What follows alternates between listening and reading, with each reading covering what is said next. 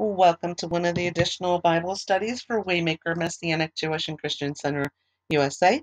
We welcome everyone who is here with us today, and for those who will listen in later on the archives as well.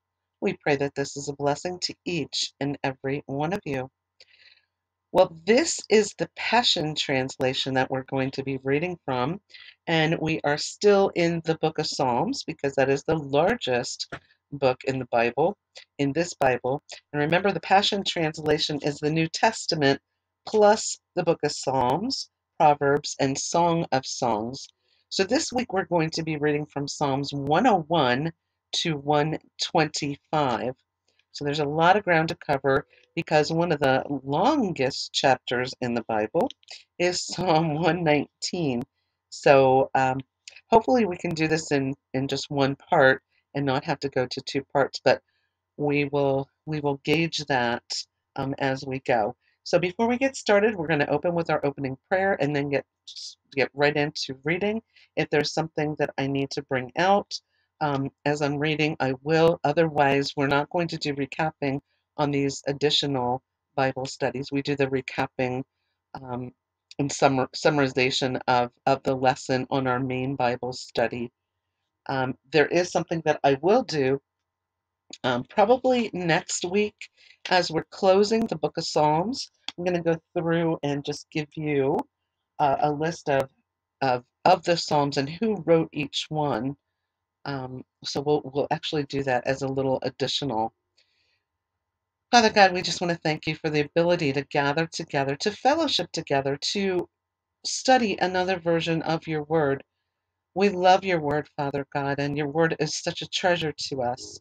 We ask your Holy Spirit to come lead us, guide us, direct us, open the eyes of our heart and the ears of our heart that we are receptive to the holy word that we're hearing read to us today. And we just thank you for your guidance, Holy Spirit. It is always welcome here. Father God, we give you all of our praises and all honor and glory belong to you. We pray this prayer in the name above all names, the name of Yeshua HaMashiach, Jesus Christ. Amen and amen. Okay, Psalm 101. In this Bible, it is entitled Integrity, and it's David's poetic praise.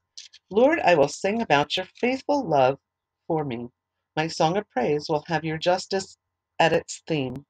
I'm trying my best to walk in the way of integrity, especially in my own home, but I need your help. I'm wondering, Lord, when will you appear? I refuse to gaze on that which is vulgar. I despise what is evil, and anything that moves my heart away from you. I will not let evil hold me in its grip.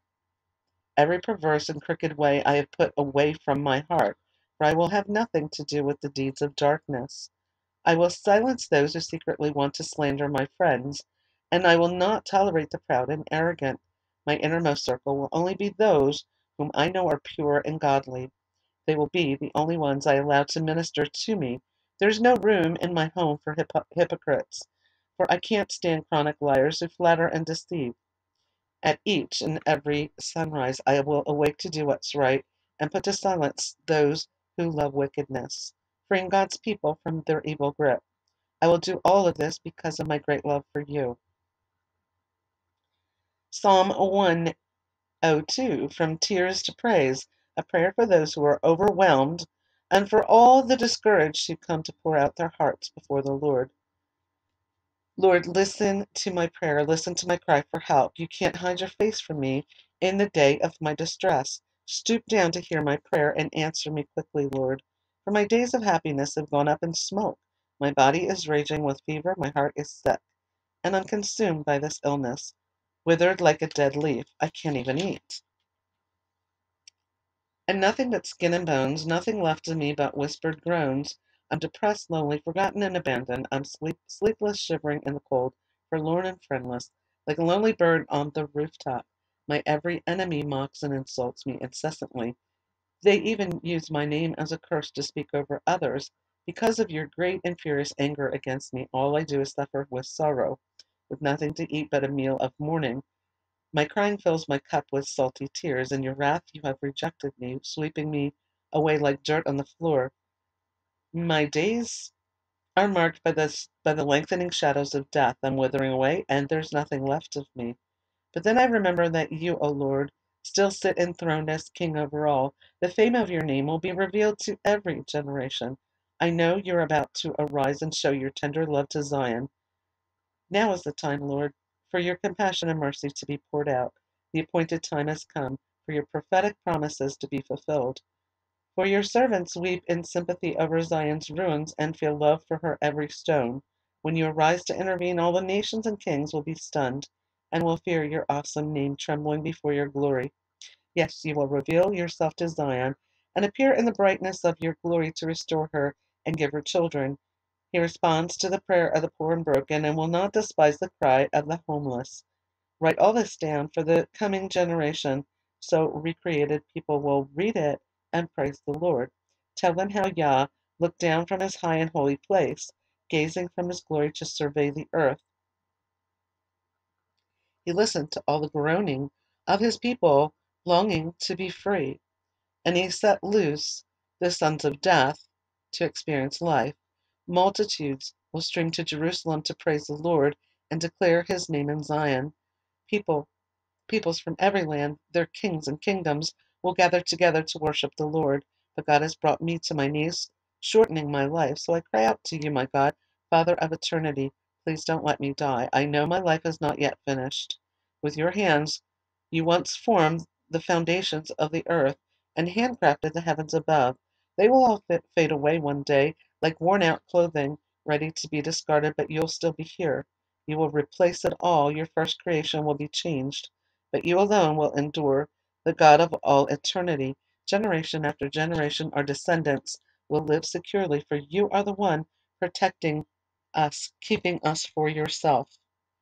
And the famous Psalm 103 is entitled in the Passion Translation, Our Father's Love, King David's Song of Praise. With my whole heart, with my whole life, and with my innermost being, I bow in wonder and love before you, the Holy God. Yahweh, you are my soul's celebration. How could I ever forget the miracle of kindness you've done for me? You kissed my heart with forgiveness in spite of all I've done. You've healed me inside and out from every disease. You've rescued me from hell and saved my life. You've crowned me with love and mercy. You satisfy my every desire with good things. You've supercharged my life so that I soar again like a flying eagle in the sky. You're a God who makes things right, giving justice to the defenseless. You unveiled to Moses your plans and showed Israel's sons what you could do. Lord, you're so kind and tender-hearted to those who don't deserve it, and so patient with people who fail you. Your love is like a flooding river, overflowing its banks with kindness. You don't look at us only to find our faults, just so that you can hold a grudge against us. You may discipline us for our many sins, but never as much as we really deserve, nor do you get even with us for what we've done. Higher than the highest heavens, that's how high your tender mercy extends. Greater than the grandeur of heaven above is the greatness of your loyal love, towering over all who fear you and bow down before you. Farther than from a sunrise to a sunset, that's how far you've removed our guilt from us. The same way a loving father feels towards his children, that's but a sample of your tender feelings towards us, your beloved children who live in awe of you. You know all about us inside and out. You are mindful that we're made from dust. Our days are so few, and our momentary beauty so swiftly fades away. Then all of a sudden we're gone, like grass clippings blown away in a gust of wind, taken away to our appointment with death, leaving nothing to show that we were here. But Lord, your endless love stretches from one eternity to the other, unbroken and unrelenting towards those who fear you and those who bow face down in awe before you. Your faithfulness to keep every gracious promise you've made passes from parents to children to grandchildren and beyond. You are faithful to all those who follow your ways and keep your word. God's heavenly throne is eternal, secure, and strong, and his sovereignty rules the entire universe. So bless the Lord, all his messengers of power, for you are his mighty heroes who listen intently to the voice of his word to do it. Bless and praise the Lord, you mighty warriors, ministers who serve him well and fulfill his desires. I will bless and praise the Lord with my whole heart.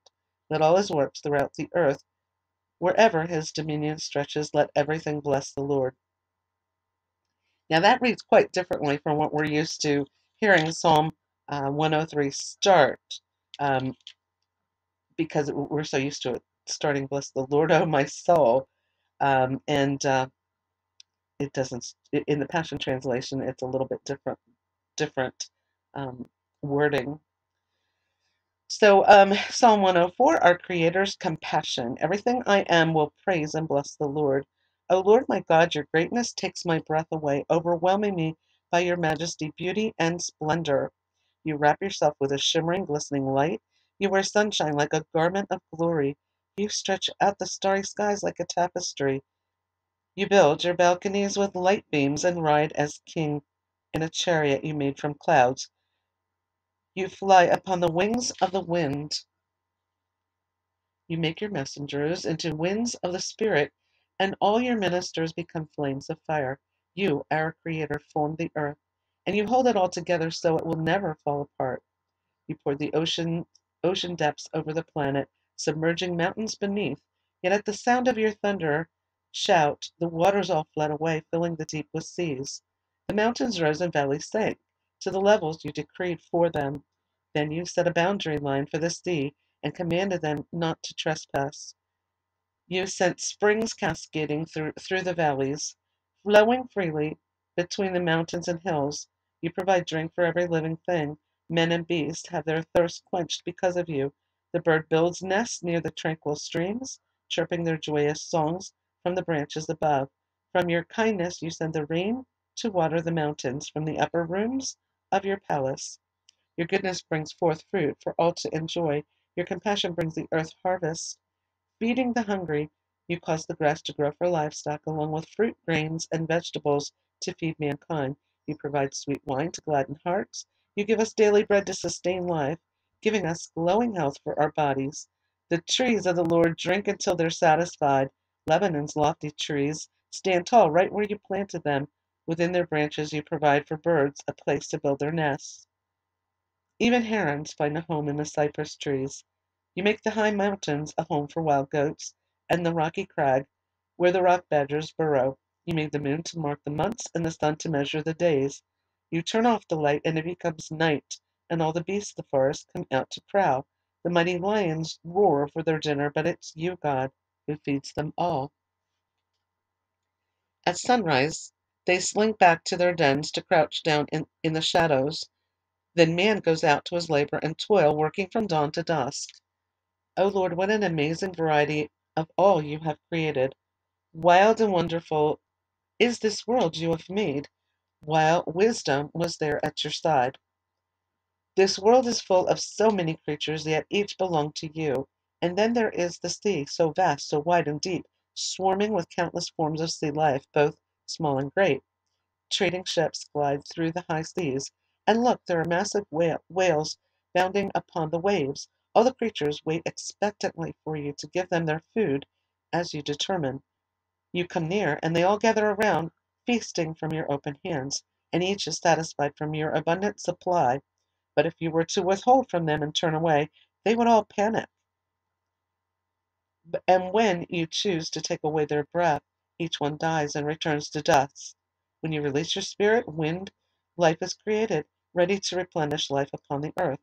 May God's glorious splendor endure forever. May the Lord take joy and pleasure in all that he has made. For the earth's overseer has the power to make it tremble. Just a touch of his finger, and volcanoes erupt. As the earth shakes and melts, I will sing my song to the Lord as long as I live. Every day I will sing my praises to God. May you be pleased with every sweet thought I have about you. For you are the source of my joy and gladness. Now let all the sinners be swept from the earth, but I will keep on praising you, my Lord, with all that is within me. My joyous, blissful sounds of hallelujah are all because of you. Now we read that psalm on Rosh Hashanah. That's one of the psalms that we read, and we are going to come up very shortly on what we call the Hallel, and that's Psalm 113 to 118. So we read that also on holidays and as well as Rosh Hashanah services. Psalm 105, God's wonderful works. Go ahead and give God thanks for all the glorious things he has done. Go ahead and worship him. Tell everyone about his wonders. Let's sing his praises. Sing and put all his miracles to music.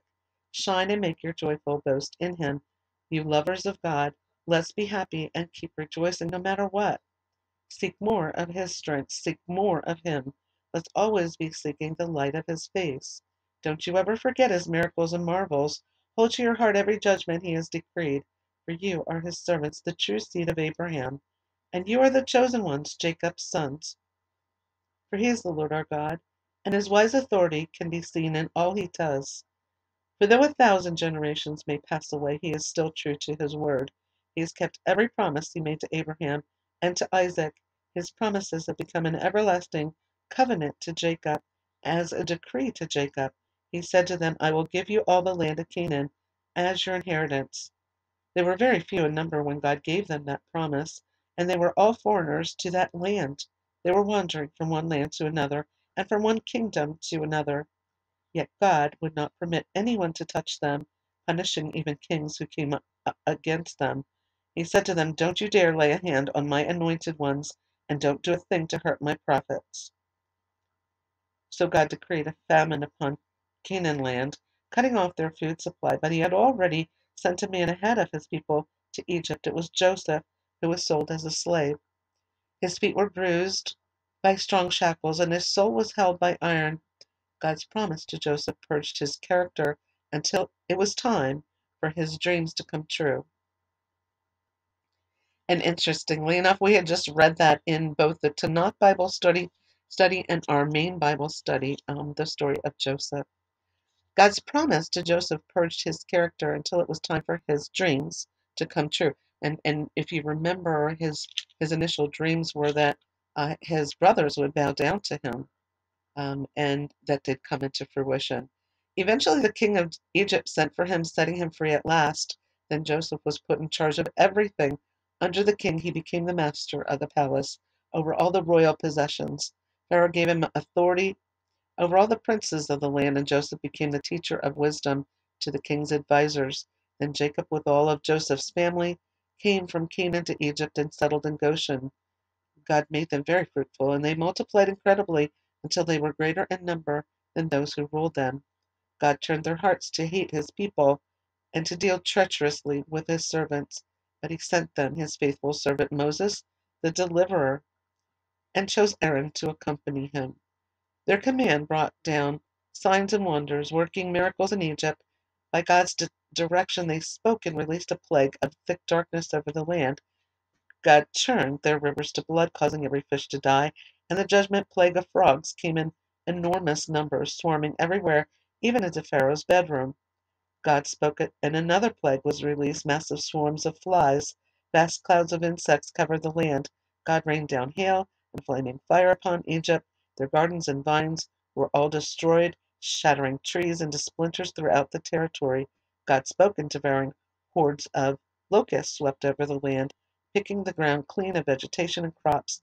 Then God struck down their firstborn sons, the pride and joy of every Egyptian family. At last, God freed all the Hebrews from their slavery and sent them away, laden with the silver and gold of Egypt. And not even one was feeble on their way out. Egypt was relieved at their exodus, ready to see them go, for the terror of the Lord of the Hebrews had fallen upon them.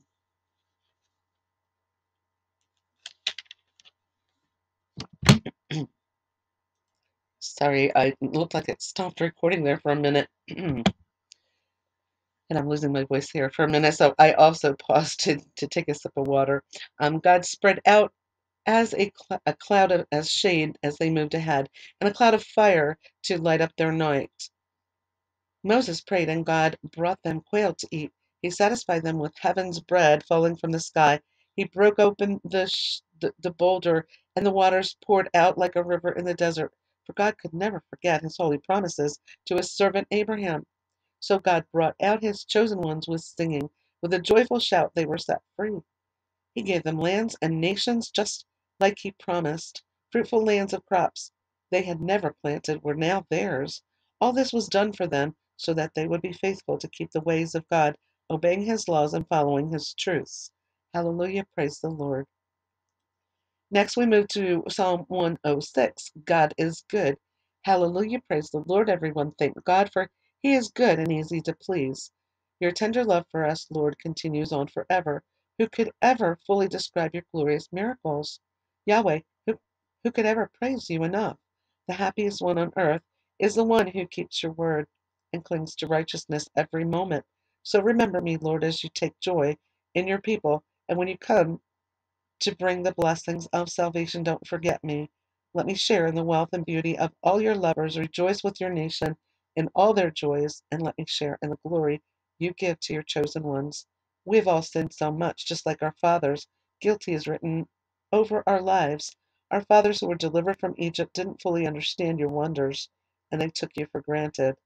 Over and over you showed them such tender love and mercy, yet they were barely beyond the Red Sea when they rebelled against you. Nonetheless, you saved them more than once, and so they would know how powerful you are, showing them the honor of your name. You roared over the waters of the Red Sea, making a dry path for your people to cross through. You freed them from the strong power of those who oppressed them and rescued them from bondage. Then the waters rushed over their enemies and drowned them all. Not one survived.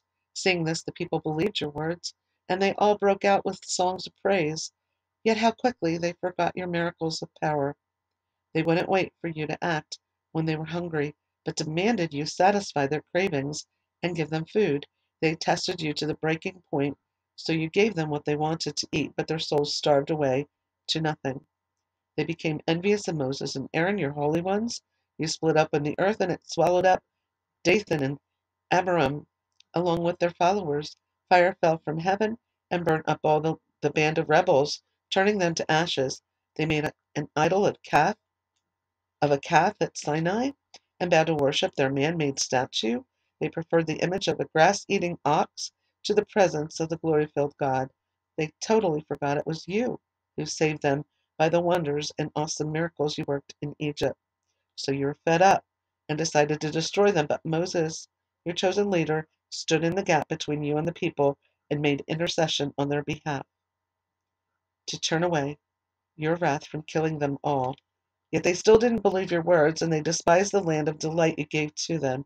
They grumbled and found fault with everything and closed their hearts to your voice. So you gave up and swore to them that they would all die in the desert. And he scattered their children to distant lands to die as exiles. Then our fathers joined the worshippers of the false god named Lord of the Pit. They even ate the sacrifices offered to the dead. All they did made you burn with anger. It made you so angry that a plague broke out among them. It continued until Phinehas intervened and executed the guilty for causing judgment to fall upon them. Because of this deed of righteousness, Phinehas will be remembered forever. Your people also provoked you to wrath at the stream called Strife. This is where Moses got into serious trouble. Because the people were rebellious against you, Moses exploded in anger and spoke to them out of his bitterness. Neither did our fathers destroy the enemies in the land as you had commanded them, but they mingled themselves with their enemies and learned to copy their works of darkness. They began to serve their gods and bow before their idols. All of this led them away from you and brought about their downfall. They even sacrificed their little children to the demon spirits, shedding the innocent blood of their sons and daughters. These dark practices greatly defiled the land and their own souls through the murder and bloodshed of their own babies. Their sins made them spiritual adulterers before you. This is why you were furious, as your anger burned hot against them. You couldn't even stand to look at your very own people any longer. So you turned them over to the crushing hands of other nations, and those who hated them became tyrants over them. Oppressive enemies subdued them, ruling over them with their tyranny. Many times you would have come to rescue them, but they continued in their rebellious ways, choosing to ignore your warnings. Then they sank lower and lower, destroyed by their depravity. Yet even so you waited and waited, watching to see if they would turn and cry out to you for a father's help. And then, when you heard their cry, you relented, and you remembered your covenant, and you turned your heart toward them again, according to your abundant, overflowing, and limitless love. Then you caused even their oppressors to pity them and show them compassion. Do it again, Lord. Save us, O Lord our God. Gather us from our exile and unite us together, so that we will give our great and joyous thanks to you again and bring you glory by our praises. Blessed be our Lord God forever and ever. and let everyone everywhere say hallelujah. Amen. Faithful is our King. Now, we're going to now begin the final book of Psalms, book 5, and this is known in the Passion Translation as the Deuteronomy Psalms, Psalms of Praise and the Word. This begins with Psalm 107. Psalm 107, God's constant love. Let everyone give all their praise and thanks to the Lord. Here's why he is better than anyone could ever imagine. He is better than anyone could ever imagine, yet he's always loving and kind, and his faithful love never ends. So go ahead, let everyone know it. Tell the world how he broke through and delivered you from the power of darkness and has gathered us together from all over the world. Well, that's true with even, with us, with what Yeshua did for us, for the entire world. He has set us free to be his very own. Some of us once wandered in the wilderness like desert nomads, with no true direction or dwelling place. Starving, thirsty, staggering, we became desperate and filled with despair. Then we cried out, Lord, help us, rescue us. And he did. He led us right into a place of safety and abundance, a suitable city to dwell in. So lift your hands and thank God for his marvelous kindness and for all his miracles and mercy for those he loves. How he satisfies the souls of thirsty ones and fills the hungry with all that is good. Some of us once sat in darkness, living in the dark shadows of death. We were prisoners to our pain, chained to our regrets, for we rebelled against God's word and rejected the wise counsel of God's Most High. So he humbled us through our circumstances, watching us as we stumbled, with no one there to pick us back up. Our own pain became our punishment. Then we cried out, Lord, help us, rescue us. And he did. His light broke through the darkness, and he led us out in freedom from death's dark shadow and snapped every one of our chains. So lift your hands and give thanks to God for his marvelous kindness and for his miracles and mercy for those he loves. For he smashed through heavy prison doors and shattered the steel bars that held us back just to set us free. Some of us were such fools, bringing on ourselves sorrow and suffering all because of our sins. Sick and feeble, unable to stand the sight of food, we drew near to the gates of death. Then we cried out, Lord, help us, rescue us. And he did. God spoke the words, be healed, and we were healed, delivered from death's door. So lift your hands and give thanks to God for his marvelous kindness and for his miracles of mercy for those he loves. Bring your praise as an offering and your thanks as a sacrifice as you sing your story of miracles with a joyful song. Some of us set sail upon the sea to faraway ports, transporting our goods from ship to shore. We were witnesses of God's power. Out in the ocean deep, we saw breathtaking wonders. Upon the high seas, when God spoke, he stirred up a storm, lifting high the waves with hurricane winds. Ships were tossed by swelling sea, rising to the sky, then dropping down to the depths, reeling like drunkards, spinning like tops, everyone at their wits' end, until even sailors despaired of life, cringing in terror. Then we cried out, Lord, help us, rescue us. And he did.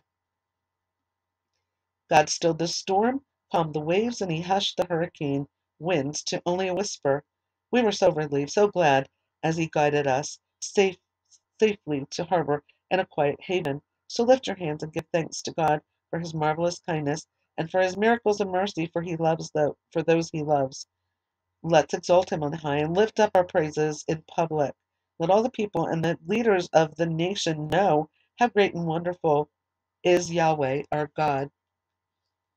Whenever he chooses, he can dry up a river and turn the land into a desert, or he can take a fruitful land and make it even a saltwater swamp, all because of the wickedness of those who dwell there. But he also can turn a barren wilderness into an oasis with water. He can make springs flow into desert lands and turn them into fertile valleys so that cities spring up, and he gives it all to those who are hungry.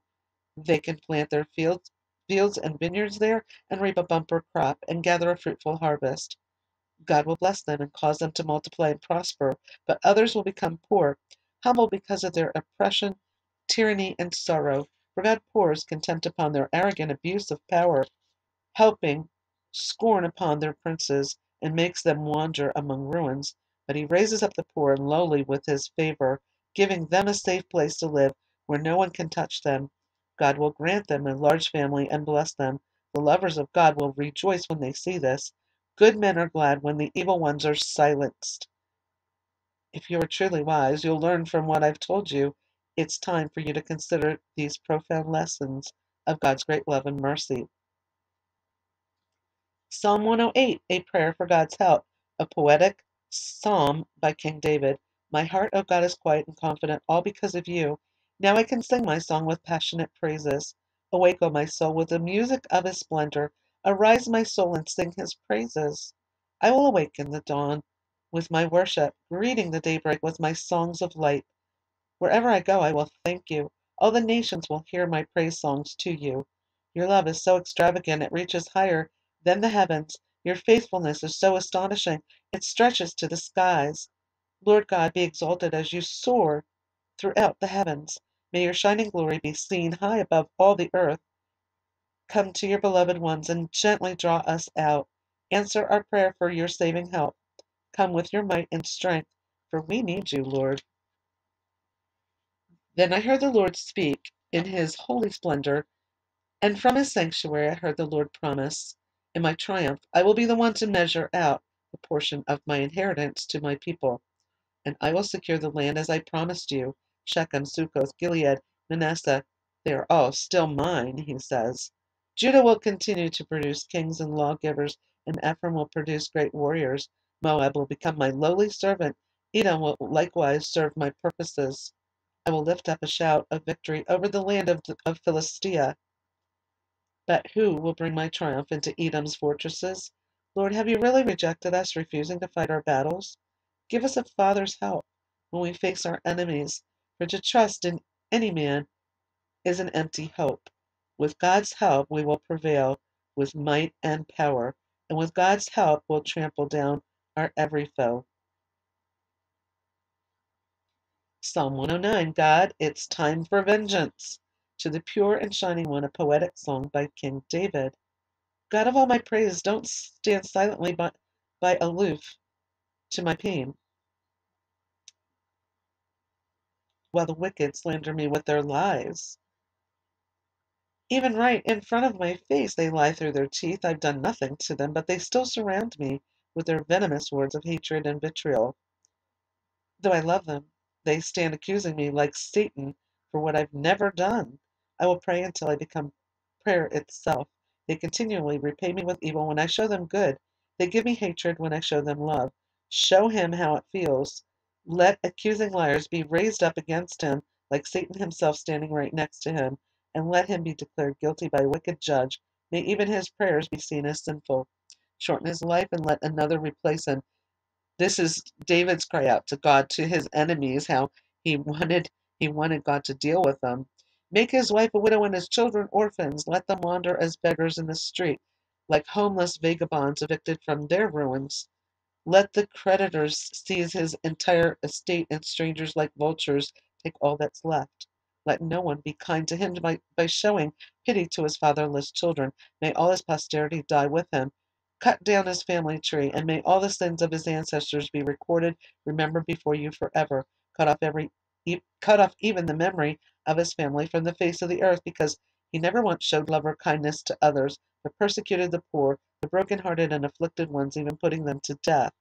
Since he enjoyed cursing them, may all his curses now come raining back on him, until it all overwhelms him with misfortune. Since he refused to bless others, God withhold every single blessing from him. Bitterness, such vile vindictiveness was upon everything he did. Cursing was his lifestyle, so smother him now with his own curses as his just reward. Um, this will the Lord's punishment upon him and all my lying accusers who speak evil against me. But now, O Yahweh God, make yourself real to me, like you promised me you would. Because of your constant love and your heart melting kindness, come be my hero and deliver me. I'm so broken, needy, and hurting. My heart is pierced through, and I'm so wounded. I'm slipping down a dark slope, shaken to the core and helpless. All my fasting has left me so weak I can hardly stand. Now I'm shriveled up, nothing but skin and bones. I'm the example of failure and shame to all who see me. They just walk by me, shaking their heads. You have to help me, O Lord God, my true hero. Come to my rescue and save me, for you are loving and kind. Then everyone will know that you have won my victory, and they will all say to the Lord, you have finished it.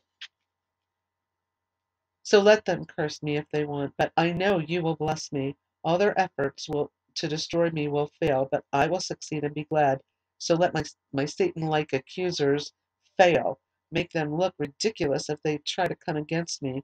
Clothe them with a robe of guilty shame from this day on. But I will give my thanks to you over and over, and everyone will hear my lavish praises, for you stand right next to the broken ones as their saving hero to rescue them from all their accusers. So that's an interesting psalm when David was quite desperate and crying out for God um, to vindicate him and to save him, and also deal with those that were trying to harm him. Psalm 110, Messiah, King and Priest. King David's psalm. Yahweh said to my Lord, the Messiah, sit with me as enthroned as enthroned ruler, while I subdue your every enemy. They will bow low before you as I make them a footstool for your feet. Messiah, I know God himself will establish your kingdom as you reign in Zion glory. For he says to you, rule in the midst of your enemies. Your people will be your love offerings, like living sacrifices spilled out before you. In the day of your mighty power you will be exalted, and in the brightness of your holy ones you will shine as an army shining from the womb of the dawn, anointed with the dew of your youth. Yahweh has taken a solemn oath and will never back away from it, saying, you are a priest for eternity, my King of righteousness. The Lord stands in full authority to shatter to pieces the kings who stand against you. On the day he displays his terrible wrath, he will judge every rebellious nation, filling their battlefield with corpses, and it will shatter the strongholds of ruling powers. Yet he himself will drink from his inheritance as from a flowing brook. Refreshed by love, he will stand victorious. And this psalm is applied to Yeshua in the New Testament, where it's quoted more often than any other Old Testament passage, actually.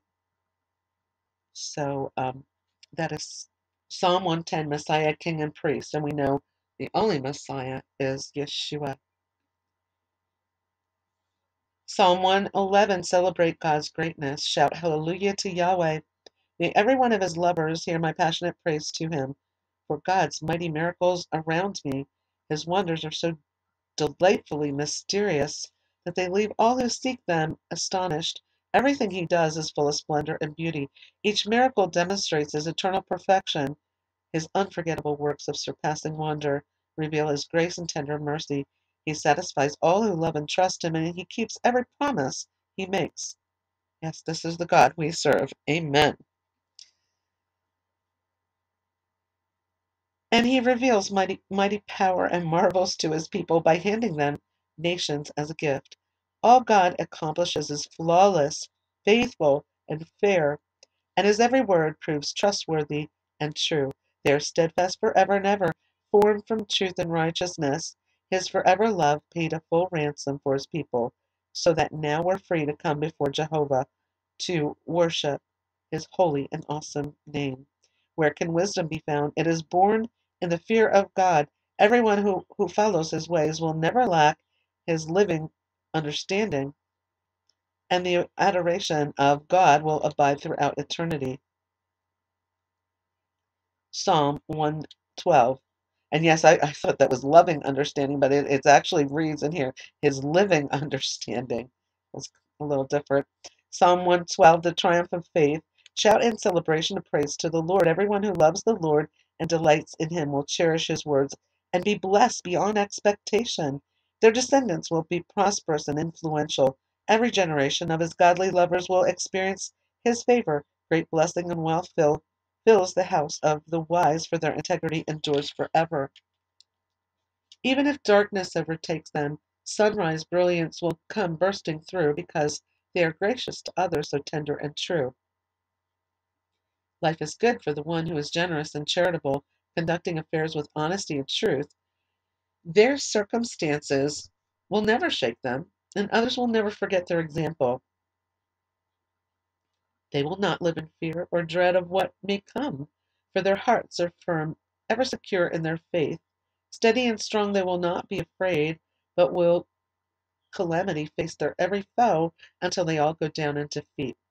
Never stingy and always generous to those in need, their lives of influence and honor will never be forgotten, for they were full of good deeds. But the wicked take one look at a life lived like this, and they grit their teeth in anger, not understanding their bliss. The wicked slink away, speechless in the darkness that falls, where hope dies, and all their dreams fade away to nothing, nothing at all. So now we're beginning with Psalm 113. So again, 113 and 118 is what we call the Hallel. So this may read different than what we're used to reading because again, this is a different version, and it's with the Passion Translation. I don't know how these are going to sound. Psalm 113, God is kind. Hallelujah, praise the Lord. Go ahead, praise the Lord, all you loving servants of God. Keep it up, praise him some more. For the glorious name of the Lord is blessed forever and ever. From sunrise brilliance to sunset beauty. Well, there's some similarity there. Lift up his praise from dawn to dusk. For he rules on high over the nations with a glory that outshines even the heavens. No one can be compared to God enthroned on high. He stoops down to look upon the sky and the earth.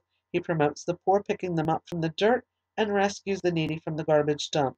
He turns paupers into princes and seats them on the royal thrones of honor. God's grace provides for the barren one a joyful home with children, so that even childless couples find a family. He makes them happy parents, surrounded by their pride and joy. That's the God we praise. So give it all to him. Psalm 114, a song for Passover. Many years ago, the Jewish people escaped Egypt's tyranny so that Israel, God's people of praise, would become his holy sanctuary, his kingdom on the earth. The Red Sea waters saw them coming and ran the other way. Then later, the Jordan River, too, moved aside so that they could all pass through. The land shuddered with fear.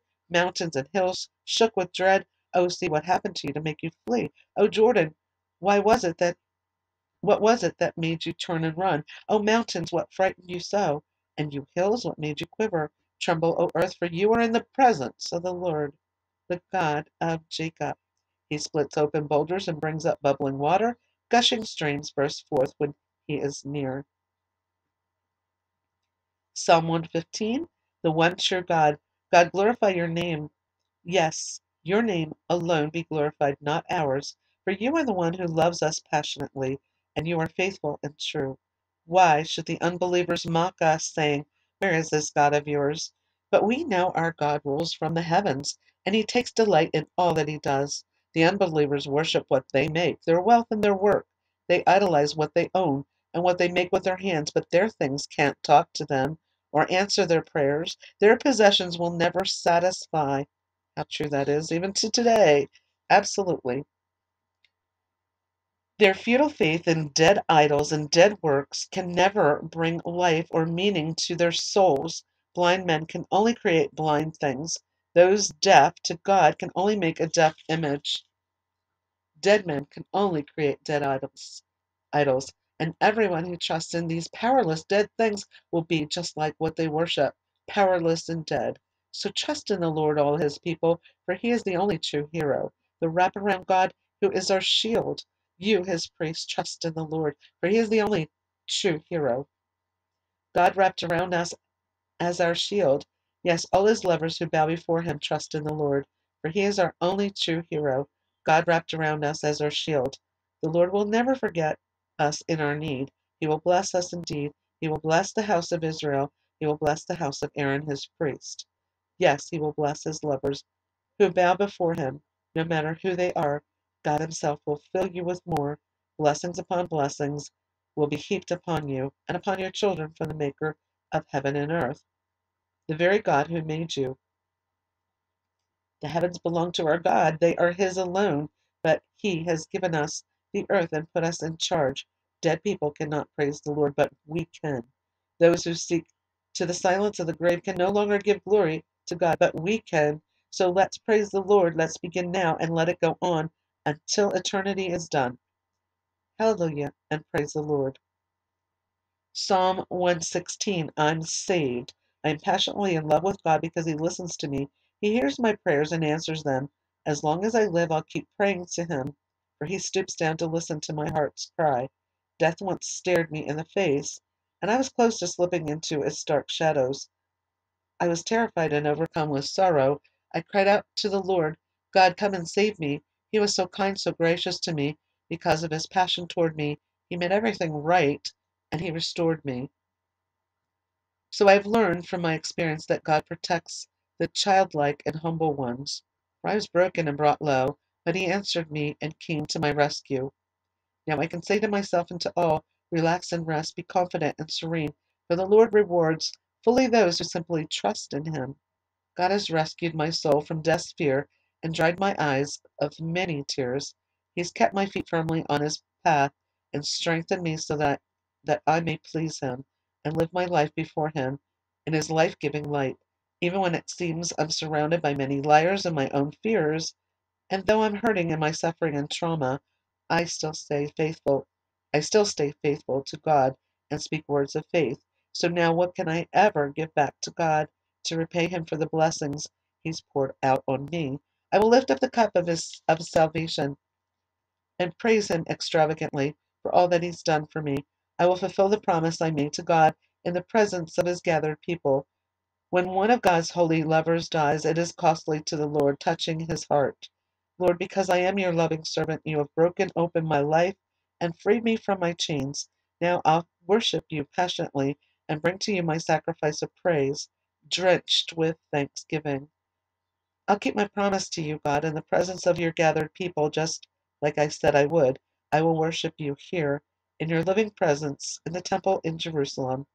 I will worship and sing hallelujah, for I praise you, Lord. Psalm 117, glorious praise, a praise psalm. Let everyone everywhere shine with praise to Yahweh. Let it all out. Go ahead and praise Him, for He has conquered us with His great love, and His kindness has melted our hearts. His faithfulness lasts forever, and He will never fail you. So go ahead, let it all out. Praise Yah, oh Yah. And then Psalm 118, glorious thanksgiving, a praise psalm. Keep on giving your thanks to God, for He is good. He is so good. His constant tender love lasts forever. Let all His princely people sing, His constant tender love lasts forever. Let all His holy priests sing, His constant tender love lasts forever. Let all His lovers who bow low before Him sing, His constant tender love lasts forever. Out of my deep anguish and pain I prayed. And God, you heard me as a father. You came to my rescue and broke open the way into a beautiful and broad place. Now I know, Lord, that you are for me, and I will never fear what man can do to me, for you stand beside me as my hero who rescues me. I've seen with my own eyes the defeat of my enemies. I've triumphed over them all. Lord, it is so much better to trust in you to save me than to put my confidence in someone else. Yes, it is so much better to trust in the Lord to save me than to put my confidence in celebrities. Once I was hemmed in and surrounded by those who don't love you, but by Yahweh's supernatural power, I overcame, I overcame them all. Yes, they surrounded me like a swarm of killer bees, swirling around me. I was trapped, like one trapped by a raging fire. I was surrounded with no way out and at the point of collapse. But by Yahweh's supernatural power, I overcame them all. They pushed me right up to the edge, and I was ready to fall, but you helped me to triumph, and together we overcame them all. Lord, you are my true strength, and my glory song, my champion, my Savior. The joyful songs I now sing will be sung again in the hearts and homes of all your lovers. My loud shouts of victory will echo throughout the land. For Yahweh's right hand conquers valiantly, the right hand of Yahweh exalts. The right hand of Yahweh will never fail. You will not let them kill me, but I will live to tell the whole world what the Lord has done for me. Yes, the Lord punished me as I deserve, but He'll never give me over to death. Swing wide your gates of righteousness and let me pass through, and I will enter into your presence to worship only you. I found the gateway to God, the pathway to his presence for all his lovers. I will offer all my loving praise to you, and I thank you so much for answering my prayer and bringing me salvation. The very stone the Masons rejected as flawed has turned out to be the most important capstone of the arch, holding up the very house of God. The Lord himself is the one who has done this, and it's so amazing, so marvelous to see. This is the very day of the Lord that brings gladness and joy, filling our hearts with glee. O God, please come and save us again. Bring us your breakthrough victory. Blessed is the one who comes to us, the sent one of the Lord. Now that's the Yeshua, as we know. Absolutely. And from within the temple we cry, we bless you, for the Lord our God has brought us his glory light. I offer him my life in joyous sacrifice. Tied tightly to your altar, I will bring you praise. For you are the God of my life, and I lift you high, exalting you to the highest place. So let's keep on giving our thanks to God, for he is so good. His constant, tender love lasts forever. And Psalm 119, like I said, this is the longest chapter, actually in all Bibles. So we're going to begin that, and this is entitled "The Words of God," and it's broken up into little uh, there's little subtitles here. There's little sections it's broken up into, just like the other Bibles. And actually, other Bibles, it's broken up using the Hebrew alphabet. Now, this psalm is generally an acrostic poem, a mathematical masterpiece consisting of 22 stanzas of 8 lines each. And generally, in other Bibles, each stanza begins with the same Hebrew letter at the beginning of every one of its 8 lines, going in succession, um, by strophes from Aleph, the first letter of the Hebrew alphabet, at the first letter of each line in the first strophe, to Taw, that's Taw, the last letter of the Hebrew alphabet. So this is going to probably read a little bit differently because it's not set up that way. But we're going to continue now with Psalm 119. The way to happiness. You're only truly happy when you walk in total integrity, walking in the light of God's word. What joy overwhelms everyone who keeps the ways of God, those who seek him as their heart's passion. They'll never do what's wrong, but will always choose the paths of the Lord. God has prescribed the right way to live, obeying his laws with all our hearts. How I long for my life to bring you glory as I follow each and every one of your holy precepts. Then I'll never be ashamed, for I take strength from all your commandments. I will give my thanks to you from a heart of love and truth. And every time I learn more of your righteous judgments, I will be faithful to all that your word reveals. So don't ever give up on me. True joy. How can a young man stay pure? Only by living in the word of God and walking in its truth. I have longed for you with the passion of my heart. Don't let me stray from your directions. I consider your prophecies to be my greatest treasure, and I memorize them and write them on my heart to keep me from committing sins treason against you. My wonderful God, you are to be praised above all. Teach me the power of your decrees. I speak continually of your laws as I recite out loud your counsel to me. I find more joy in following what you tell me to do than in chasing after all the wealth of the world. I set my heart on your precepts and pay close attention to all your ways. My delight is found in all your laws, and I won't forget to walk in your words. The next one is the abundant life. Let me serve you, let me, your servant, walk in abundance of life, that I may always live to obey your truth. Open my eyes to see the miracle wonders hidden in your word. My life on earth is so brief, so tutor me in the ways of your wisdom. I am continually consumed by these irresistible longings, these cravings to obey your every commandment. Your displeasure rests with those who are arrogant, who think they know everything. You rebuke the rebellious who refuse your laws. Don't let them mock and scorn me for obeying you. For even if the princes and my leaders choose to criticize me, I will continue to serve you and walk in your plans for my life. Your commandments are my counselors. Your word is my light and delight. Revived by the word. Lord, I'm fading away. I'm discouraged and lying in the dust. Revive me by your word, just like you promised you would. I've poured out my life before you, and you've always been there for me. So now I ask, teach me more of your holy decrees. Open up my understanding to the ways of your wisdom, and I will meditate deeply on your splendor and your wonders. My life's strength melts away with grief and sadness. Come, strengthen me and encourage me with your words. Keep me far away from what is false. Give me grace to stay true to your laws. I have chosen to obey your truth and walk in the splendor light of all that you teach me.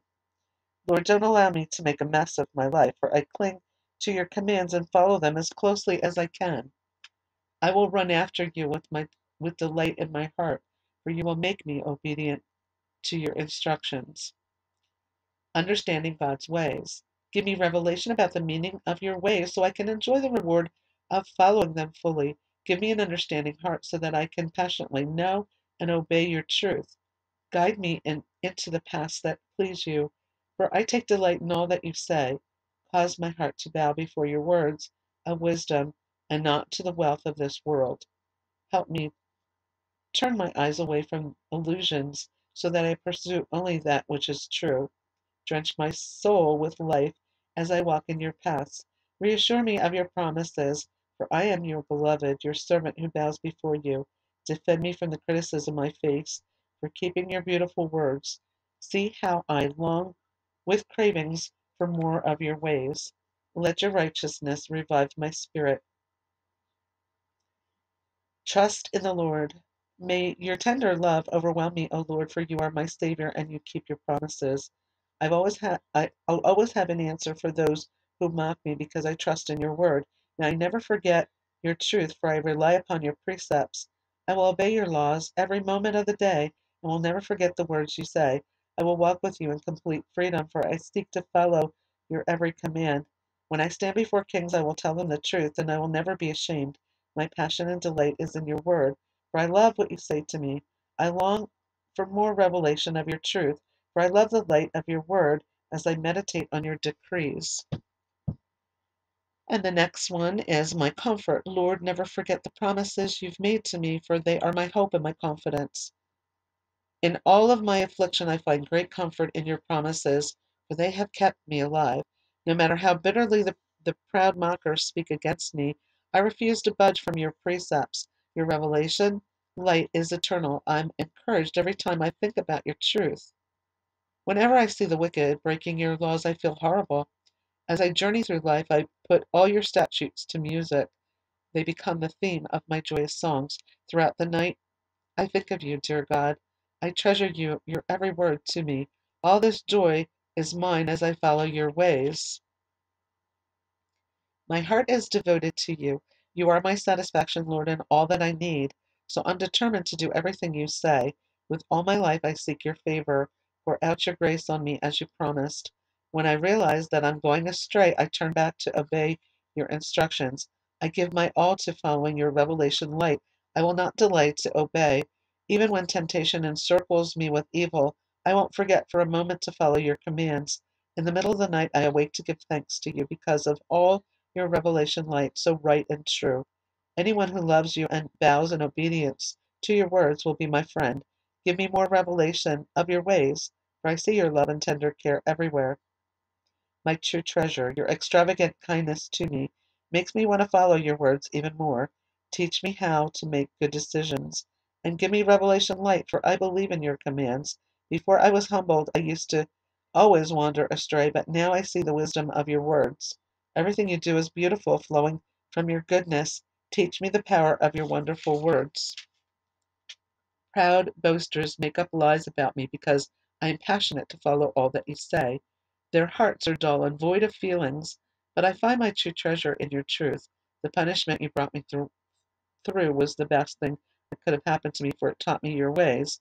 The words you speak to me are worth more than all the riches and wealth in the whole world. Growth through the word is the next segment. Your very hands have held me and made me who I am. Give me more revelation light so that I may learn to please you more. May all your lovers see how you treat me and be glad, for your words are entwined within my heart. Lord, I know that your judgments are always right. Even when it's me you judge, you're still faithful and true. Send your your kind mercy kiss to comfort me, your servant, just like you promised you would. Love me tenderly so I can go on, for I delight in your life-giving truth. Shame upon the proud liars. See how they oppress me, all because of my passion for your precepts. May all your lovers follow me as I follow the path of your instruction. Make me passionate and wholehearted to fulfill your every wish, so that I'll never have to be ashamed of myself. Deliver me. I'm lovesick with yearnings for more of your salvation, for my heart is entwined with your word. I'm consumed with longings for your promises, so I ask, when will they all come true? My soul feels dry and shriveled, useless and forgotten, but I will never forget your living truth. How much longer must I wait until you punish my persecutors? For I am your loving servant. Arrogant men who hate your truth and never obey your laws have laid a trap for my life. They don't know that everything you say is true, so they harass me with their lies. Help me, Lord. They've nearly destroyed my life, but I refuse to yield. I still live according to your word. Revive me with your tender love. Spare my life by your kindness, and I will continue to obey you. Faith in the word of God. Standing firm in the heavens, I fasten to eternity is the word. I'm sorry. Standing firm in the heavens and fastened to eternity is the word of God. Your faithfulness flows from one generation to the next. All that you created sits firmly in place to testify of you. By your decree, everything stands at attention, for all that you have made serves you. Because your words are my deepest delight, I didn't give up when all else was lost. I can never forget the profound revelations you've taught me, for they have kept me alive more than once. Lord, I'm all yours, and you are my Savior. I have sought to live my life pleasing to you. Even though evil men wait in ambush to kill me, I will set my heart before you to understand more of your ways. I've learned that there is nothing perfect in this imperfect world except your words, for they bring such fantastic freedom into my life. I love the Word of God. Oh, how I love and treasure the revelation of your word.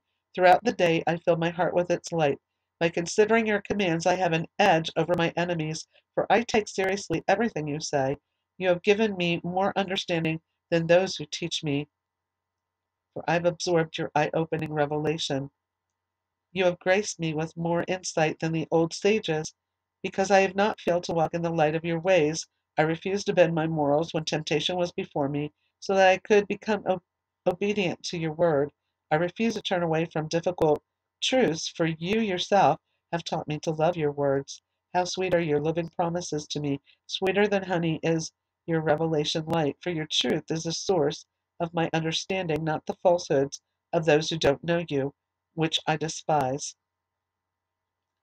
Truth shining light guides me in my choices and decisions. The revelation of your word makes my pathway clear. To live my life by your righteous rules has been my holy and lifelong commitment. I'm bruised and broken, overwhelmed by it all. Breathe life into me again by your living word. Lord, receive my grateful thanks and teach me more of how to please you. Even though my life hangs in the balance, I'll keep following what you've taught me, no matter what. The ungodly have done their best to throw me off track, but I'll not deviate from what you've told me to do. Everything you speak to me is like joyous treasure, filling my life with gladness. I've determined in my heart to obey whatever you say, fully and forever.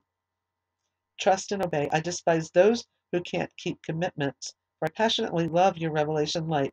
You're my place of quiet retreat, and your wraparound presence becomes my shield as I wrap myself in your word. Go away, leave me, all you workers of wickedness, for you can't stop me from following every command of my God. Lord, strengthen my inner being by the promises of your word, so that I may live faithful and unashamed for you. Lift me up, and I will be safe.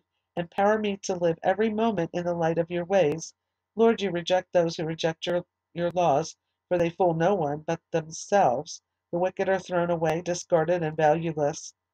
That's why I will keep loving all of your laws. My body trembles in holy awe of you, leaving me speechless, for I'm frightened of your righteous judgments. I will follow your ways. Don't leave me to the mercies of those who hate me, for I live to do what is just and fair. Let me hear your promise of blessing over my life, breaking me free from the proud oppressors. As a lovesick lover, I yearn for more of your salvation and for your virtuous promises. Let me feel your tender love, for I am yours. Give me more understanding of your wonderful ways. I need more revelation from your word to know more about you, for I am in love with you. Lord, the time has come for you to break through, for evil men keep breaking your laws. Truly, your message of truth means more to me than a vault filled with the purest gold. Every word you speak, every truth revealed is always right and beautiful to me, for I hate what is phony or false. I long to obey you. Your marvelous words are living miracles. No wonder I long to obey everything you say. Break open your word within me until revelation light shines out. Those with open hearts are given insight into your plans. I open my mouth and inhale the word of God because I crave the revelation of your commands. Turn your heart to me, Lord, and show me your grace like you do every one of your godly lovers. Prepare me for a path filled with your promises, and don't allow even one sin to have domination over me. Rescue me from the oppression of ungodly men, so that I can keep all your precepts. Let your shining face shine brightly on me, your loving servant. Instruct me on what is right in your eyes. When I witness the rebellious breaking your laws, it makes me weep uncontrollably. His word is true. Lord, your judgments reveal your righteousness, and your verdicts are always fair. The motive behind your every word is pure, and your teachings are remarkably faithful and true. I've been consumed with a furious passion to do what's right, all because of the way my enemies disrespect your laws. All your promises glow with fire. That's why I'm a lover of your word. Even though I'm considered insignificant and despised by the world, I'll never abandon your ways. Your righteousness has no end, it is everlasting, and your rules are perfectly fair. Even though my troubles overwhelm me with anguish, I still delight and cherish every message you speak to me. Give me more revelation so that I can live for you, for nothing is more pure and eternal than your truth. Save me, God. Answer my passionate prayer, O Lord, and I'll obey everything you say. Save me, God, and I'll follow your every instruction. Before the day dawns, I'll be crying out for help and wrapping your words into my life. I lie awake every night pondering your promises to me. Lord, listen to my heart's cry, for I know your love is real for me. Breathe life into me again by the revelation of your justice. Here they come. These lawless rebels are coming near, but they are all so far away from your laws. God, you are near me always, so close to me. Every one of your commands reveals truth. I've known all along how true and unchanging is every word you speak, established forever. Breathe life into me again. Look upon all my misery and come, be my hero to rescue me. For I will never forget what you've revealed to me. Take my side and defend me in these sufferings. Redeem me and revive me, just like you promised you would. The wicked are so far from salvation, so they could not care less about your message of truth. Your tender mercies are what I need, O God. Give me back my life again. Through the revelation of your judgments, I have so many enemies who persecute me, yet I won't swerve from following your ways. I grieve when I see how the faithless ones live, for they just walk away from your promises. Lord, see how much I truly love your instructions. So in your tender kindness, breathe life into me again. The sum total of all your words adds up to absolute truth, and every one of your righteous decrees is everlasting. Devoted to God's word. The powerful elite have persecuted me without a cause, but my heart trembles in awe because of your miracle words. Your promises are the source of my bubbling joy. The revelation of your words thrills me like one who has discovered hidden treasure. I despise every lie and hate every falsehood, for I am passionate about keeping your precepts. I stop to praise you 7 times a day, all because your ways are perfect. There is such a great peace and well-being that comes to the lovers of your word, and you will never be offended, and they will never be offended. Lord, I'm longing for more of your salvation, for I want to do what pleases you. My love for your ways is indescribable. In my innermost being, I want to follow them perfectly. I will keep your instruction and follow your counsel. All my ways are an open book before you. I want to follow you, is the next segment and the final one for Psalm 119. Lord, listen to my prayer. It's like a sacrifice I bring to you. I must have more revelation of your word. Take my words to heart when I ask you, Lord, rescue me. just like you promised. I offer you my joyous praise for all that you've taught me. Your wonderful words will become my song of worship, for everything you've commanded is perfect and true. Place your hands of strength and favor upon me, for I've made my choice to follow your ways. I wait for your deliverance, O Lord, for your words thrill me like nothing else. Invigorate my life so that I can praise you even more, and may your truth be my strength. I'll never forget what you've taught me, Lord, for when I wander off and lose my way, come after me, for I am your beloved. Psalm 120, God helped me, a song of the stairway. That's what this is entitled. I was desperate for you to help me in my struggles, and you did. So come and deliver me now from this treachery and false accusation. O lying deceivers, don't you know what is your fate? You will be pierced through with condemnation and consumed with burning coals of fire. Why am I doomed to live as an alien scattered among these cruel savages? Am I destined to dwell in the dark and tents of desert nomads?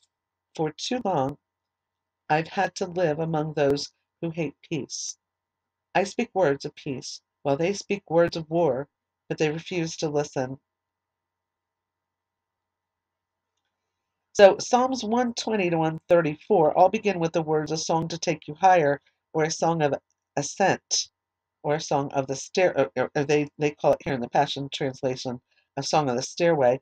It is likely these 15 songs were sung on the 15 steps that would take the worshiper into the temple.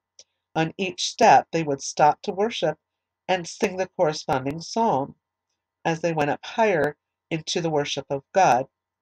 Others believe they were songs sung as David brought up the Ark of Glory to Jerusalem, the Ark of the Covenant, and also they are also known as songs of degrees or songs of ascent. One Hebrew manuscript titles them songs of the homeward marches. So that's a little bit about what we're reading right now. The songs, what they call the songs of the stairway, we know as Song of Ascent. Now, Psalm 121, God protect us. I look up to the mountains and hills longing for God's help. But then I realize that our true help and protection come only from the Lord, our Creator, who made the heavens and the earth. He will guard and guide me, never letting me stumble or fall. God is my keeper. He will never forget nor ignore me. He will never slumber nor sleep. He is the guardian God for his people Israel. Jehovah himself will watch over you. He's he's always at your side to shelter you safely in his presence. He's protecting you from all danger both day and night. He will keep you from every form of evil or calamity as he continually watches over you. You will be guarded by God himself. You will be safe when you leave your home, and safely you will return. He will protect you now, and he'll protect you forevermore. Psalm 122, Jerusalem, a song, a stairway by King David. I was overjoyed when they said, "Let's go up to the house of the Lord." And now, at last, we stand here inside the very gates of Jerusalem. Oh, Jerusalem, you were built as a city of praise, where God and man mingle together. This is where all the people of Israel are required to come and worship Jehovah God. This is where the thrones of kings have been established to rule in righteousness. Even King David ruled from here. Pray and seek for Jerusalem's peace, for all who love her will prosper. O Jerusalem, may there be peace for those who dwell inside your walls, and prosperity in your every palace. I intercede for the sake of my family and friends who dwell there, that they may all live in peace. For the sake of your house, our God, I will seek the welfare and prosperity of Jerusalem. I like how that reads. That's that kind of brings it into a more personal, but by saying I am interceding, like we are to pray for the peace of Jerusalem. Absolutely, and um, this kind of reads really nicely. So that's the Passion Translation, um, the prayer for Jerusalem. Psalm 123, a prayer for mercy, a song of the stairway. O God enthroned in heaven, I worship and adore you. The way I love you is like the way a servant wants to please his master, the way a maid waits for the orders of her mistress. We look to you, our God, with passionate longing to please you and discover more of your mercy and grace. For we've had more than our fill of this scoffing and scorn, this mistreatment by the wealthy elite. Show us mercy. Show us your mercy. Lord, show us your grace. Oh, that's one for today. Definitely. Psalm 124, Victory, a song of the stairway by King David. What if God had not been on our side? Let all Israel admit this. What if God had not been there for us? Our enemies in their violent anger would have swallowed us up alive. The nations with their flood of rage would have swept us away, and we would have drowned, perished beneath their torrent of terror. We can praise God over and over that He never left us. God wouldn't allow the terror of our enemies to defeat us. We are free from the hunter's trap. Their snare is broken, and we have escaped. For the same God who made everything, our Creator and our mighty Maker, He Himself is our helper and defender. So this is a psalm we can certainly pray over Israel. Don't forget to pray over Israel. I just want to mention that because things, uh, maybe the news has deterred away from what is really going on, but things are still going on, and they need our prayers. They need us to stand in the gap, and all believers of Yeshua should be standing in the gap with our brothers and sisters in Israel. We are all part of one family, and we need to stick together. Amen. Amen. The, the, the final psalm we're going to read today is Psalm 125, God's surrounding presence, a song of the stairway. Those who trust in the Lord are as unshakable, as unmovable as mighty Mount Zion. Just as the mountains surround Jerusalem, so the Lord's wraparound presence surrounds his people, protecting them now and forever. The wicked will not always rule over the godly, provoking them to do what is evil. God, let your goodness be given away to your good people, to all your godly lovers. But those who turn away from truth, you will turn them away from you to follow their crooked ways. You will give them just what they deserve. May Israel experience peace and prosperity. So that is our Psalms that we're reading for this week. Psalm 101 to 125. Next week, we're going to finish the book of Psalms, Psalm 126 to 150. And that's going to be a lot of Psalms to read, but uh, we will be completing it. And then we're going to go into the book of Proverbs. And each, as I mentioned before, each book has its own introduction in the Passion Translation. So we will read that first, and then we will get into the Proverbs. With that, we're going to close this segment out with prayer, and then we're going to go into an altar call and then close out this Bible study for this week. Father God, we want to thank you for this time together to read the Psalms of this week. And yes, you are a mighty, awesome, and powerful God, and we so, as your beloved children, want to be pleasing to you. We want to follow your ways. We want to be able to come to the throne room to you. We want to be in your presence. We want to be able to stand before you. And we know that sin cannot stand before a holy God. So we want to always have our hearts right with you. And we want to repent of any sin that comes uh, that we have done ever, and make sure that we are right before you so we can come and be in your presence, because it is such a wonderful thing to be in your presence. We just love you, Father God. We worship you. We adore you. And you are the most important person in our lives, the most important being in our lives. You are our creator. You're our Abba. You're our Father. We look to you for all things. Everything else is just gravy, but we need you, Father God. We need you to also deal with our world today. Israel needs you. The United States needs you. Every nation on this planet needs you. As we see wickedness rising in our world, we need your glory to overcome, your light to shine in all the darkness that is rising, and help us, your children, to shine our light that is within us, that is you, the Holy Spirit that lives inside of us. Help us, guide us, help us to be those beacons of light that we need to be your hands and feet on this planet, to be good ambassadors of your kingdom, for we are your children, and we help us to emulate you, Father. We just thank you for your word. We thank you for all that you've done. We thank you for all that you're doing and all that you're about to do. And we so long for your glory to fill this earth. We so long to see all the evil squelched in our world, and that only goodness shines. And we know that that is going to take you, Yeshua, coming. And we so long for you. We say, Bo, Yeshua, Bo, come, come. We want you to come.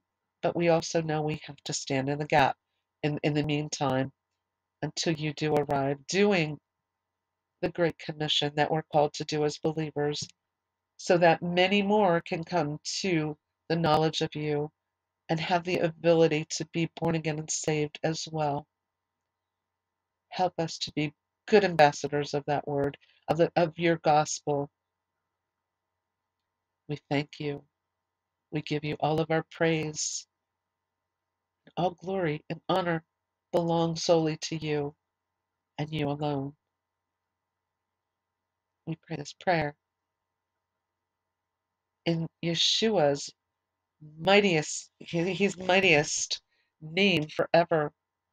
He is our King of Kings. He is our Lord of Lords. And he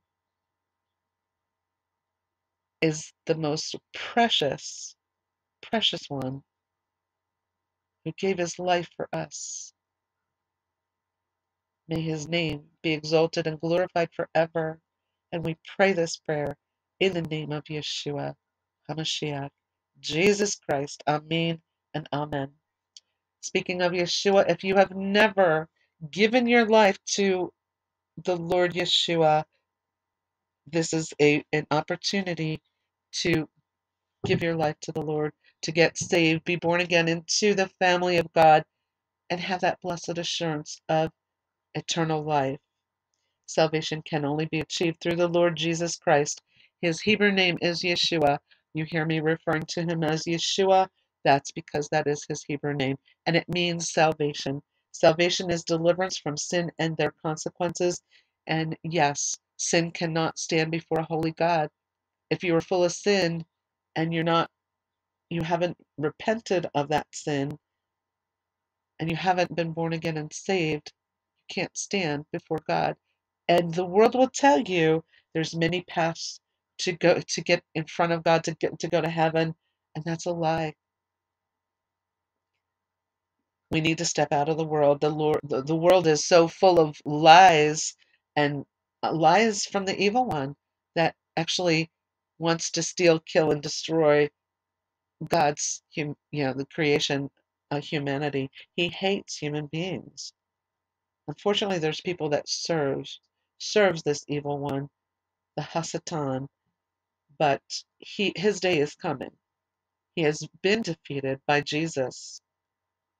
The death on the cross defeated the evil one, because what happened there is, we go back to when the original sin was committed in the Garden of Eden.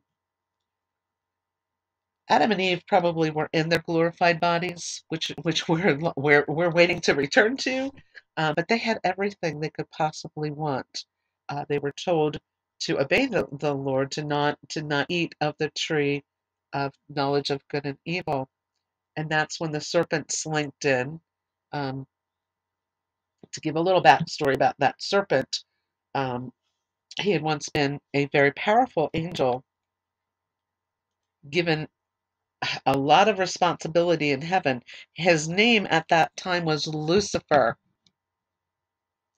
Well, he was made so beautiful, also had a beautiful sound, beautiful voice, was thought to have been the praise and worship leader in heaven, also guarded the throne room of God. He decided who came before the throne room of God. He also was in charge of, of his group of angels. Well, he got into his head and basically got full of pride. Yes, he was beautiful. He got very conceited and elevated himself and decided he was going to overthrow God, his creator. God created him too. God created everything, but he thought he could overthrow God. And he could actually convince one third of the angels in heaven to rebel against God. Well, by doing that, he was thrust out of heaven to earth and he was stripped of his name, Lucifer. He really doesn't have a name anymore. He is, everything nasty and ugly and uh, called Hasatan, Satan. And that's like a description. Um, the serpent, the dragon, the evil one. He no longer has that beauty. I mean, he can disguise himself and appeared. He's not going to be the red devil figure with horns and the tail that people seem to think that he is. He's very deceptive, but he's been defeated by Jesus, and we're going to get to that in just a second. We don't know how long that a third of the angels that disobeyed God, they were all thrown out of heaven. Um, we don't know how long they were on the earth here before God actually created mankind. But now they're stewing. They hate God. And imagine, here God creates these images, these beings made in His image, places them in the garden, and there they are, like reminders of what, of God and who they hate. Now here's little mini me's of God. You know, right there with them. So we don't know how long they kind of, the serpent, the evil one, stewed there before he went to go trip up Adam and Eve. Adam and Eve had a perfect relationship with God. He provided everything for them. They didn't need anything. They lived in this lush garden that was, everything was provided for them food wise. Um, and so they really had a luxurious life that they didn't have to work hard for at all. And they had the communion of, with God every day, the creator of all things. I mean, how good was that? Well, they blew it. The serpent came, um, tempted Eve to look at the tree, and then when she looked at the tree, she decided, I guess in her mind, that by listening to the serpent twisting the word of God, he took a little truth and then twisted it, and it made her think that God was keeping something from them. Now, Adam knew the truth firsthand from God. God told him that commandment to not touch, to not partake of that tree. But Eve was well aware of that. But Adam, where was Adam when this was all going on? Adam was right there. He could have said no and put a stop to it. No, Eve, I heard God myself with my own ears um, firsthand tell me, no, don't do this. So we're not going to do this. We're not going to disobey God, who is a friend to us. How could we do this to him? And he's, betray him actually, um, and by thinking that he was keeping something from them, he really wasn't keeping anything from them. They had everything they needed. And when God told them that they would surely die, yes, they died spiritually. They lost their glorified bodies and were left with this fleshly body that we're all stuck with now since that. So, yeah. So mankind could never redeem himself. There's not enough good works that you could ever do to redeem yourself after all of that. Okay, that was the original sin that cursed everybody that came afterwards. So, when God tried to reestablish the relationship with the children of Israel after the Exodus at Mount Sinai, and they forfeited because they were really fearful of the shaking and quaking of the mountain and the smoke and the trumpet sounds, and they really thought they were going to die if they heard any more, which was heartbreaking for God because He really wanted to reestablish the relationship with His people right then and there. But Moses already had a relationship with the Lord, and they said, you go listen to him basically, and you talk to him, and we'll do whatever he tells us. Well, that's how we got the Torah. That's how we got the Torah, and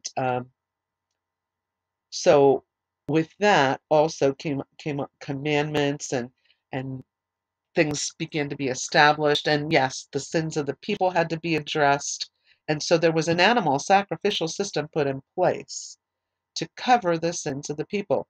Uh, it could never take it completely away, but those animals had to be perfect. They could not be blemished. They could not be lame. They had to be the finest choice to in order to cover the sins of the people. But there was sacrifice after sacrifice, year after year after year.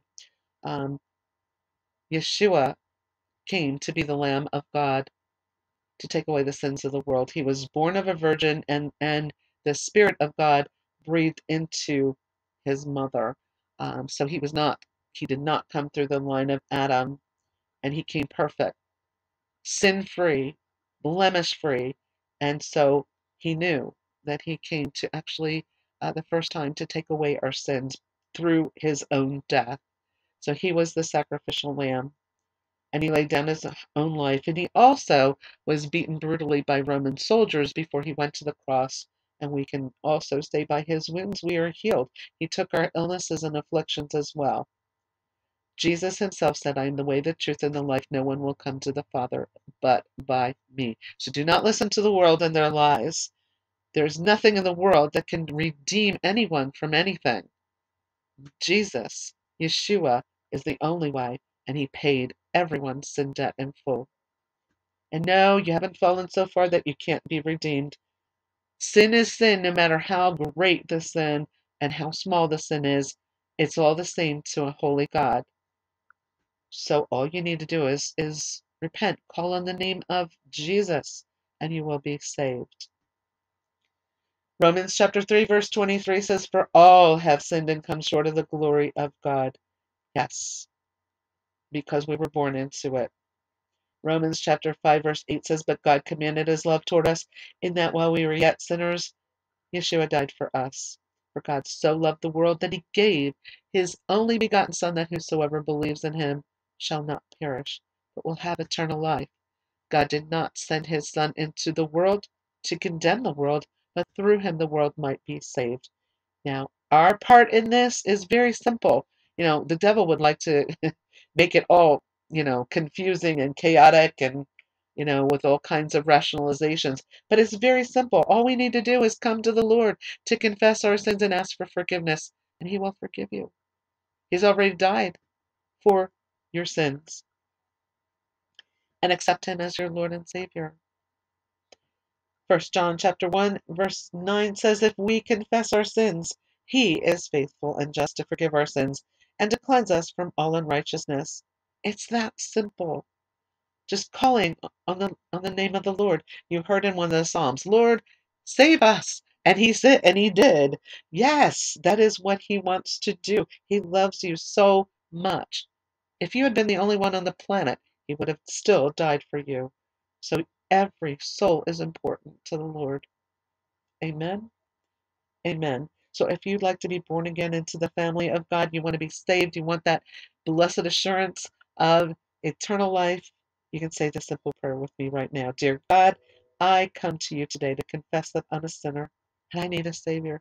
And I understand the only Savior is the only Messiah that was, is, and is to come, and that is Jesus. His Hebrew name is Yeshua. And he died on a cross, he was buried, he was resurrected, and he's sitting at the right hand of the Father right now. And I know that he is coming again to rule and reign as King of Kings and Lord of Lords. Jesus, I thank you. I thank you for giving your life for me, for paying my sin debt in full, and I'm asking you to please forgive me of any sin that I've ever committed, known or unknown. And I'm repenting today and wanting to live a better life. I accept the gift of salvation and of eternal life. Please send your Holy Spirit to live inside me, to guide me in all of your ways for the rest of my life. And right here, right now, I declare you, Jesus, Yeshua, my Lord and my Savior, from now until forever. I believe through you and you alone, Jesus, that I'm saved, healed, born again, set free, and delivered from sin and the consequences of sin, and I am now healthy of mind, body, and soul. I pray this prayer in the mightiest name of all, the most precious name of all, of my Lord and Savior, Jesus Christ, Yeshua HaMashiach. Amen. If you've said that prayer with me, welcome to the family of God. I am going to encourage you to get into a Bible-based church or a Messianic congregation, one that teaches directly from the Bible and not all kinds of other um, ideas and of of of the world and other religions and other books and self-help books and all this and that. No, we need to stick to the Word of God. And what does God say about all of these things in our world? Because the Bible is relevant today. It really is. When we look at the condition of our world, we can certainly relate to the Bible. And actually, the Bible is a living Bible. It is our instructional manual from God. And we actually draw nearer to God the more we read the Bible because we see the heart of our Father.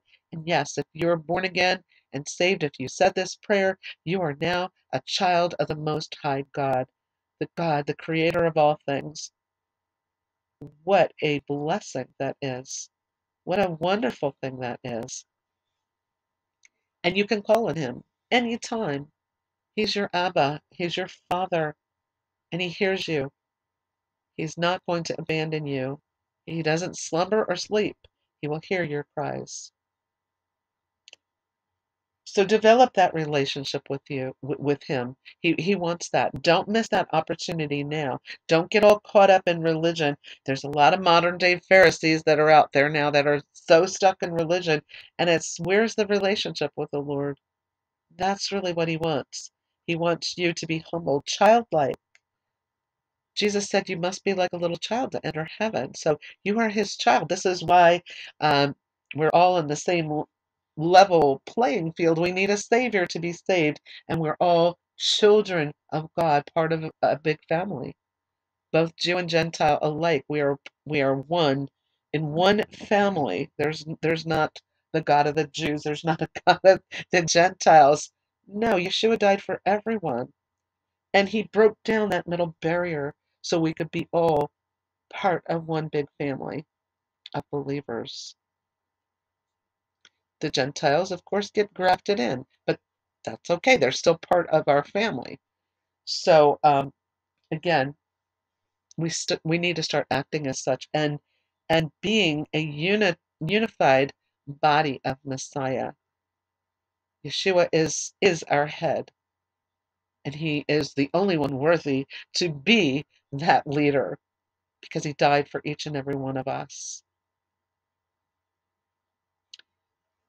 And we can be we need to be eternally grateful for that, because none of us would ever have made it to be able to even look forward to eternity in heaven. Getting tongue-tied here. None of us would ever have that ability to go to heaven if he hadn't done what he did, if he had not reversed the curse that was upon mankind. So there's no reason to boast. There's no reason to get all like Pharisee like. No, we're all the same.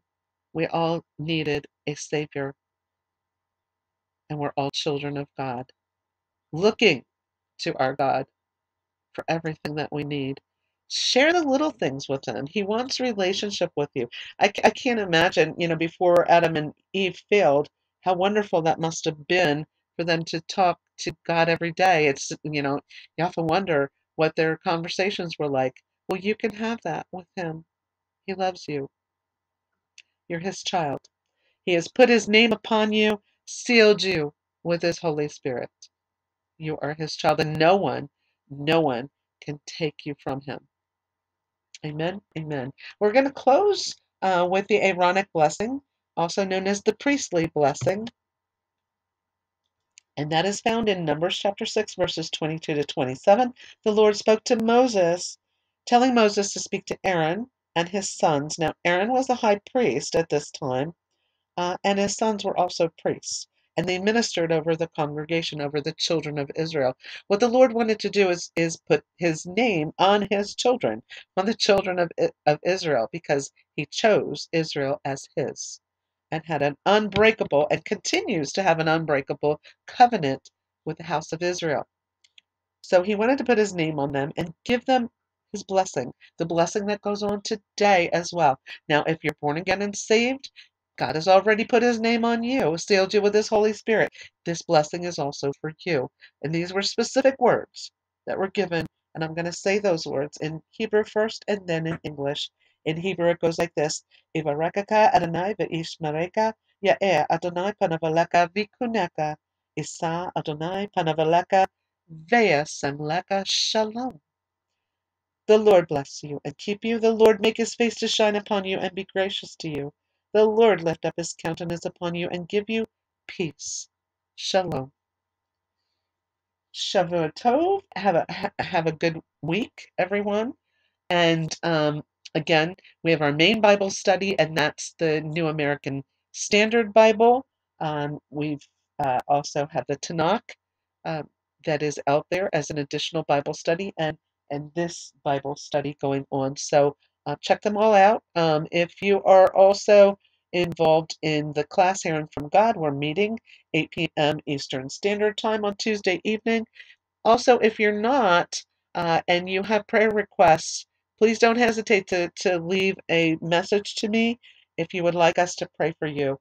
We do corporate prayer on Tuesday night, no matter what we're doing. Even if it's just fellowshipping, we take time out to pray for the needs of the people. We pray for Israel, we pray for our nation here. Um, and we would be very honored to pray for you. Praying for someone is an honor, and we've got some really good intercessory prayer warriors with us on a Tuesday night. So don't hesitate. If you would like prayer, we would be glad to pray for you. God bless each and every one of you, and have a good rest of your week.